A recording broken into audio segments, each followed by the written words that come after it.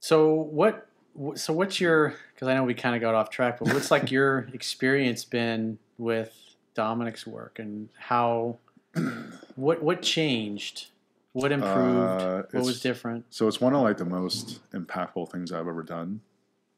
Uh, I always like thought I was like a very logical person that I thought I was like an atheist, and from doing that, and then going in doing the gate. So that's a weekend workshop. It's like a network care intensive. Yeah. The guy that created what he does, he runs this. All right, and being able to actually experience energy, and then obviously I'm taking alchemy, so it's actually energetic work. I'm on the third year, and then coupled with like getting work done, just there's always new things opening up, right? Like it helps you see how to capture what you do. It's like a very direct way. Like once you get past the first stage of care where you're just relaxed, it's a very direct way where you start actually connecting the stuff, and then it gives you a window or opportunity to start noticing things that maybe you had to go through a traumatic experience to notice. But now you can actually just experience it more in like as a part, something that's a part of your body, or something that's just a energetic experience, and then from there, things like seem to like show up in your life to fill that void, to actually help you grow, heal, transform, whatever it is. So you're saying you have the awareness of it? Yeah, I would say and I say the biggest thing is like it's an awareness of stuff that, like, when a fish is in water, you don't realize you're in water, right? But when you get work on and you start connecting, say like a spot in the neck where it's tight, and then you notice like the emotion that's associated with it, just having that awareness changes everything. It might not feel better right away, but the experience really helps you like grow and transform. Now, sometimes you just get work on, you feel great. I remember like a few times, actually a lot of the times, I don't even realize how jacked up I am. I'm like, oh, this is normal, right? And then after you get work on, you could literally feel like everything's unwinding. I'm like, oh wow, okay. I didn't realize how shitty I was feeling, because I feel way better now. But when I walked in, and someone was like, how you feeling? I'm doing okay, right? So like, you don't even realize how tight and wound up you are until you experience a contrast to it. So it's like so many things, Yeah, I'm like really grateful for it.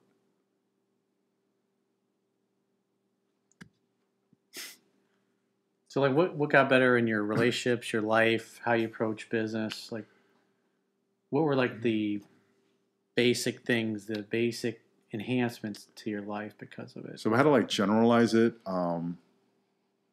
we play out like narratives, right? So if you have a certain amount of energy or you're locked in a perspective, things, maybe the circumstance can kind of change, but they don't really change, right? Because you're still dealing with that same story, right? So like, for example, if you're in business to prove that your self-worth, you might make more money and be more successful, but that narrative is still there. That's right. Whereas like, as you get worked on, there's an opportunity to actually notice the narrative. And then all of a sudden now, rather than being bound to that narrative, you can actually experience something beyond that, and you can transform. I could say that happened in relationships, business, even like health, funny enough. It's never something I thought I had to deal with that much.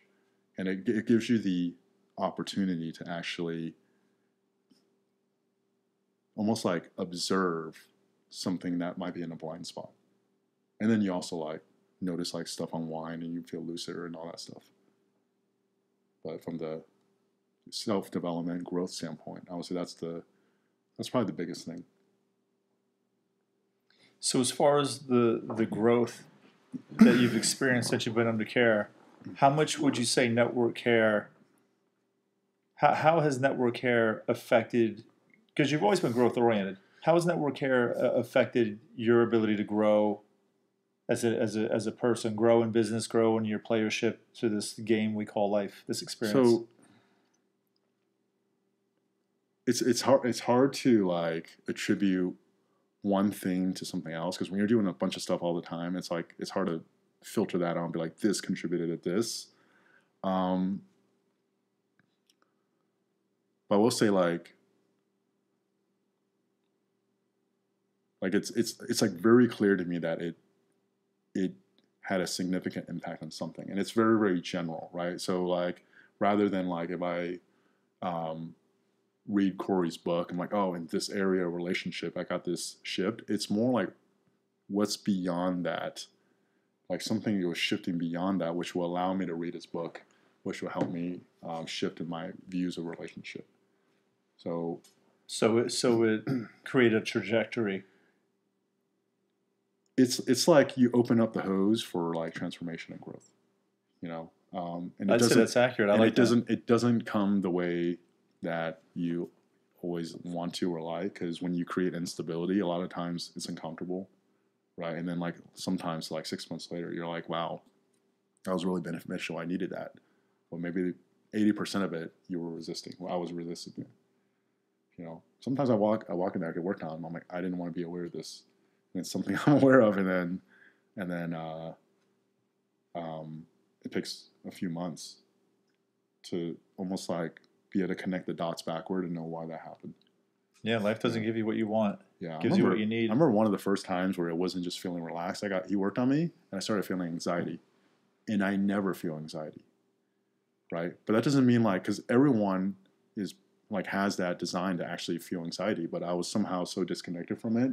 I was actually able to connect to it, probably for the first time in my life. I'm like, oh my God, like this is what it's like. Because before I was like, just stop being anxious. Like, what's the big deal, you know? But being able to experience that helped move something.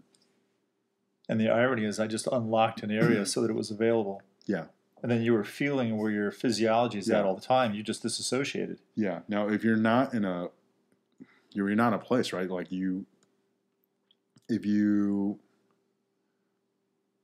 and I don't know what the right answer is, if you're not like set up to see it for what it is, you just want to be relaxed and you start feeling anxiety, like, oh, this is some voodoo bullshit, and you just quit. And you probably get a lot of people like that. They don't make it past the first stage, because once they start feeling stuff, they just stop going, you know. But when you can appreciate the experience, even experiences that are negative, it's still like necessary, you know, helps you grow.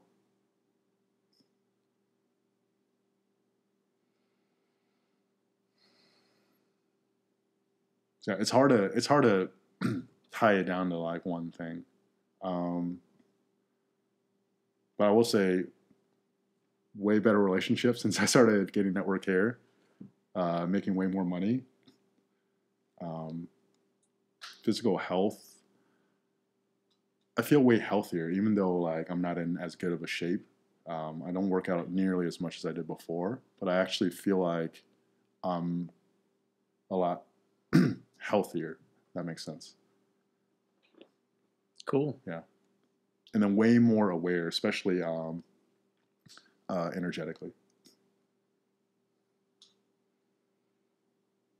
And would you say the benefits didn't plateau, or would you say they plateaued? No, it never plateaus. Or the more you come in, the longer you come in, the more that seems to be available. Yeah, because you don't even know what you don't know. You don't even know like what the unknown is, right? The more you go, like it's. I think most people, like I know, like, you know, if you go in there, you're like, oh, I have pain in my neck, right? Like that's whatever your focus is on. And as you grow and explore it becomes less about like moving away from problems and more about like fulfilling your potential. That's like limitless. We just had an example of that today. Okay. I had a woman come in who said she's having problems with her arm and her shoulder, and she's been doing all this stuff for all these months, and it's just getting worse and worse and worse. Yeah. And then I worked with her in a way that unlocked that part of her neck and her upper back and just created more peace in that area so that she could experience it rather than try and move away from it. Yeah. And then she said that she just had this emotion come up. The more unlocked I got that part of her body, the more emotion, she said, I just feel like this emotion, and it reminds me of when I was a little girl. So the woman who's on the table is in her mid-60s. Yeah. She said, I have the same feeling now that I haven't felt in forever. She said, I remember being somewhere around the age of 4 or 5, and she said that she adored her father, but her father, she did something wrong or whatever, and the father went up to her like he was going to smack her. And she just went into this, and she said she went into this posture just like this, and it was on her left side. We're all locked up. Yeah. And she said, I feel like my body is still there. And then as Yeah. you worked with me, it started to release. And somehow I started to reconnect. When I first felt that was when I was 4 or 5, whatever it was. And she started telling me more and more about the story. Just had a huge emotional meltdown. And her frozen shoulder and her arm, she regained, I'm going to guess, somewhere between 80 to 90% of her range of motion back. Yeah. So network care is not about making you feel good. It's about helping you feel. Yeah, I remember like it was one time right before I went to that gate. When I was coming in, it was like I was having like seizures. Right, everything was so bound up, and you did something, and it was like uncontrollable, like emotions and sounds coming out. And afterwards, Morgan, she was working the front desk at the time. She was like, it sounded like someone was giving birth in there. You know, and like you know, like obviously, like, you know, like talking to me, like, you know, I'm not someone like that's like just screaming and very like dramatic. You can't help it. So in case you haven't picked this up, Kuang, when you first came in for the first while, was not the most emotionally expressive or emotionally available person. Yeah, I did a lot of. It was a lot of concepts of emotions, you know, but not the feeling. Rather than just like being being with the emotions for what they are. And then as a result of getting care, those emotions became more and more. Yeah, the range. Well, so one, you actually are aware that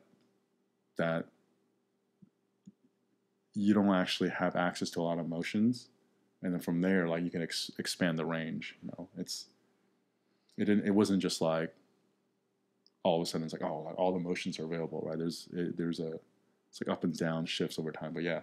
Mm-hmm. Yeah, it's one of the benefits.